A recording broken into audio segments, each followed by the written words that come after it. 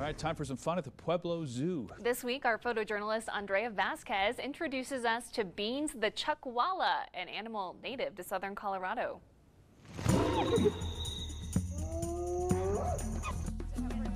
This is Beans. She is our common chuckwalla. There is about 5 or 6 different species of chuckwallas in the world. So if you were to go outside in the prairie in Pueblo, you might actually find some. She's a female, so they have less fancy colors. She's mostly just brown. She has some stripes on her tail. One of her favorite snacks is dandelions.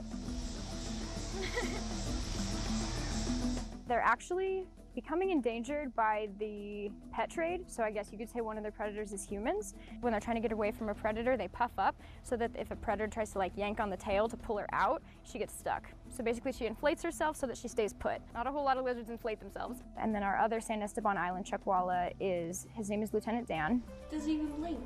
No. he's like, you can't see me.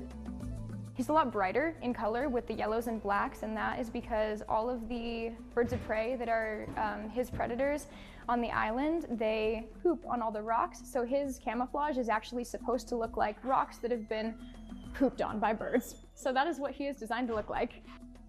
He really, really likes scratches on his forehead. We'll see if he can close his eyes.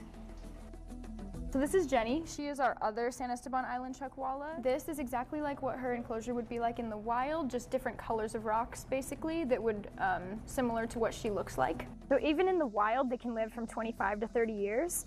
And in captivity, they can live upwards of 50. So she's got a long life ahead of her.